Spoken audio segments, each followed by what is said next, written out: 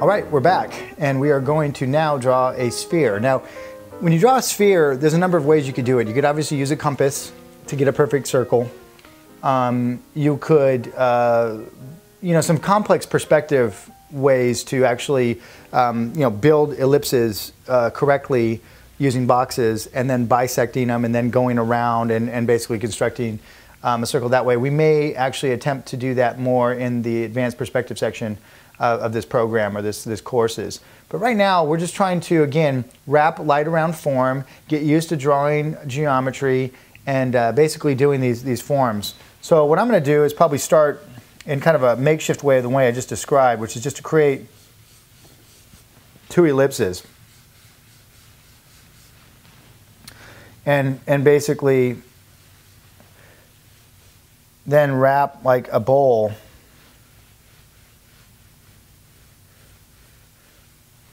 around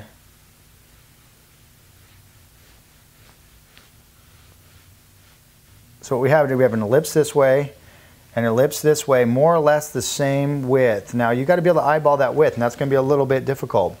You can just basically do a freehand circle that's going to be more or less somewhat of an ellipse, because you're probably not going to lay down a perfect circle. But again, for the practical purposes of freehand perspective and freehand geometric form renditions, that should suffice. And again, that's a pretty good circle. What I'll then do is remove my interior construction shapes and then do any cleanup around the form that needs to be done. Now again, the better your hand gets with this stuff, the easier it's going to be, the more confident you're going to be.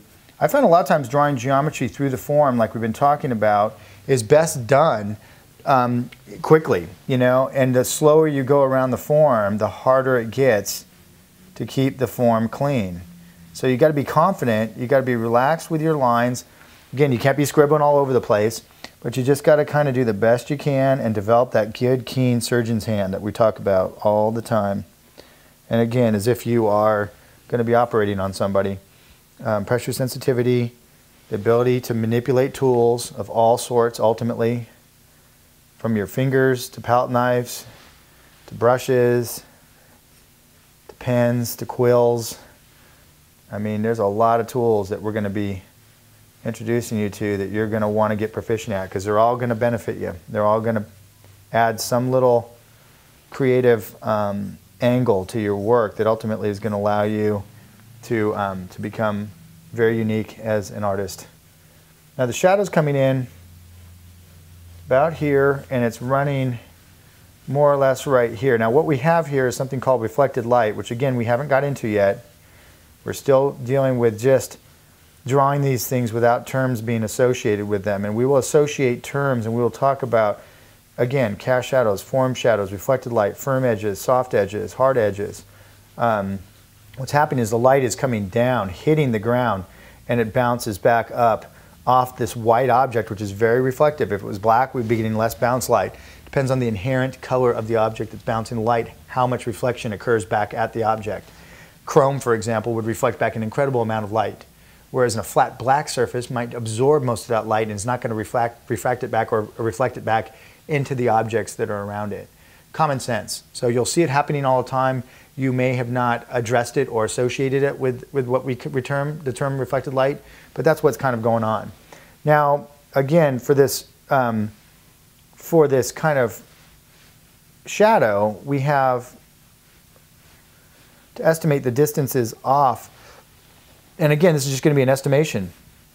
Is it going to be the systematic scientific way of casting shadows off of objects? No, that's very advanced perspective. It probably comes under the heading of some of the most advanced is again kind of going in and geometrically and mathematically projecting shadows correctly off of objects, or being able to estimate where the shadows would actually come off of a complex formed object. And again, that's something that we will address, but not here, not right now. This is simple freehand estimation perspective, which for most purposes, in your preliminary sketches, in your concept sketching, in things that you're trying to sell to clients, you'll probably be just fine, doing it that way. But ultimately, there will come that time when you're doing a your magnus opus piece, some really finished illustration, and you really want to nail the technical aspects of your composition and your pieces of your illustration and fine art pieces, and then you'll have to go and plot it that way, and that's when that stuff's going to really pay off in spades. So I got a little, when you erase, you're going to get little remnants of the paper. That's why you don't want to erase violently. You don't want to sit there and just bear down and scrub that paper, because you're going to tear the nap of the paper. And that's why again, it's one of the added benefits of using a cheap paper. Not only is it easy on the pocketbook, but it also promotes non-abusive drawings, so that because you're going to tear the surface, you're going to ruin your surface. There's no undo button. There's no you Control Z or whatever, where you actually undo what you just did. I mean, this is this is not something like that. This is actually, you're going to have to be responsible for your pressure sensitivity. You're going to have to be responsible from the sense that if you push too hard, you're going to break your pencil. You're going to score your paper. You're not going to be able to remove the marks on it. And ultimately, if you erase too harshly, you're going to rip your paper nap. And then it allows the oils from your skin, from your hands to get into it. Gets all blotchy looking. And it's almost impossible to get it back to a neutral, nice. You could have a beautiful drawing and just mess up one area of your drawing like that. And it's heartbreaking.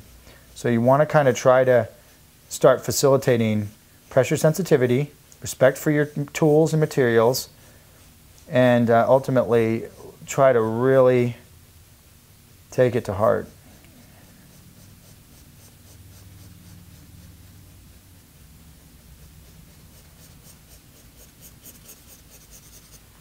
I have a little blotchiness in there here and there. Again, that's just my initial lay-in. What I'll do now is, again, just kind of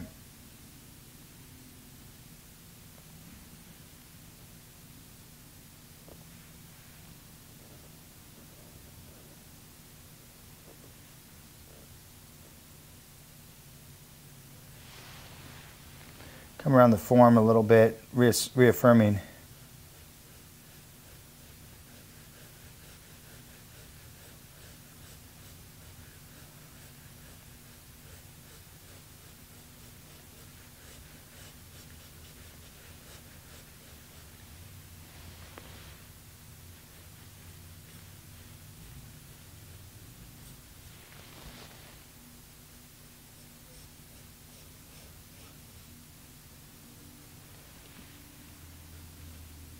Okay, just kind of a little sub-shadow, the deep shadow under there. There's a name for that, and it slips my mind at this particular instance. I'll try to remember to enlighten you with it later. It's kind of a cool name, but I can't think of it offhand. I know I was just studying it and reading it not long ago, but don't worry.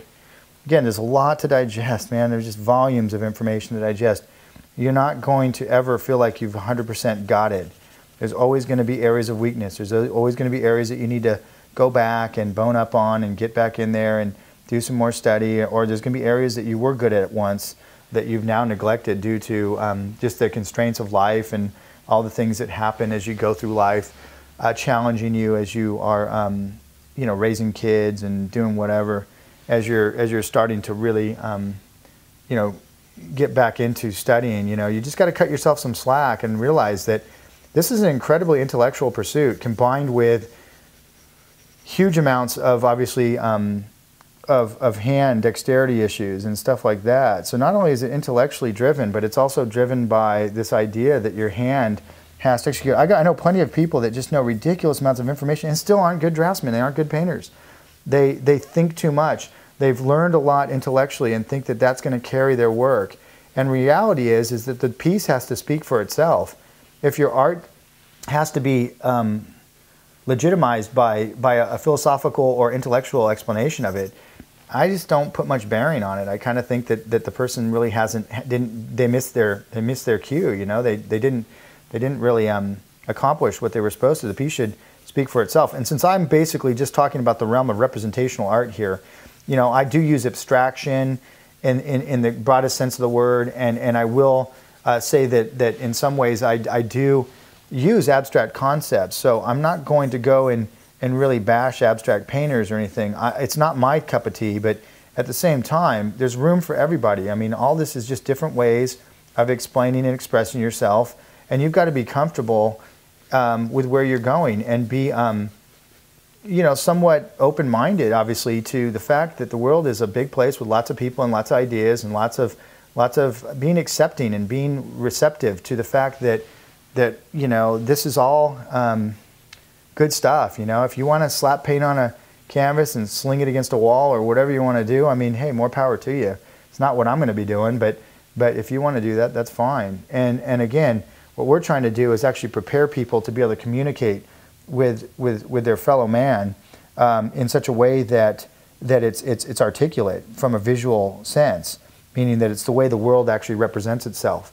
And these are sciences and rules that we can't just have a schlock off to opinion and say, hey, I just think I don't really want to take the time to understand edges. Well, you're going to fail miserably in your pursuit of trying to get something three-dimensional on a flat surface, or values don't really matter to me, or I just am not going to study them. It's like saying I want to be a great writer, but I just don't want to learn the alphabet.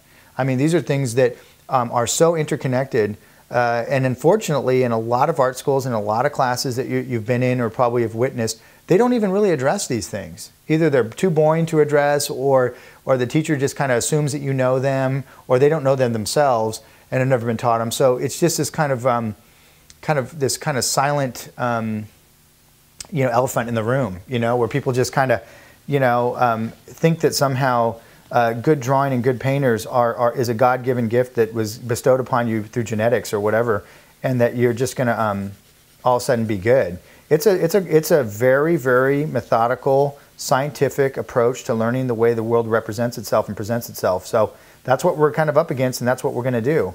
We're going to learn to shed some light on these concepts and make it user-friendly for you, so that you're really able to express yourself and all the wonderful ideas that you may have hidden either inside yourself, or that you haven't even brought out yet, or just basically have but don't have the skills to bring them out with any kind of real proficiency. So you've been kind of avoiding them, or frustrated by the fact that when you put them on paper or canvas, they just don't read as good as the ideas that you have in your head. Ultimately, we're going to flip that around the opposite direction, and the work that comes down on your canvas and your paper is going to be superior to the idea that you originally had in your head. And it's going to be so exciting to see when that moment occurs, how much fun expressing yourself in whatever genre, whatever discipline that you choose. It'll be at your disposal, and you'll have all these skills from which to pick to express yourself. And it's just going to be, again, it's going to change your life. You're going to be, years down the road, you're going to look back, and it's going to be a completely different ball game for you. So anyway, there's my little indication of a sphere free-handed with a single light source, with some ambient light coming from other sources, but also a fairly reflective surface. But it gives us a good idea on how to freehand in that particular geometric shape. Okay? Last shape will be a pyramid, and it's kind of a hybrid. Really, the big ones, again, are going to be your sphere, your cone, your cylinder, and your cube. And then we can build those into more complex versions by beveling them, and we'll get into talking about planes, the planes of the head, the planes of the body, where, the way the body turns, and how we can break it down into these geometric shape driven angles, which are going to affect value and ultimately color. Okay, so we're heading there. Stay tuned. All right, thanks.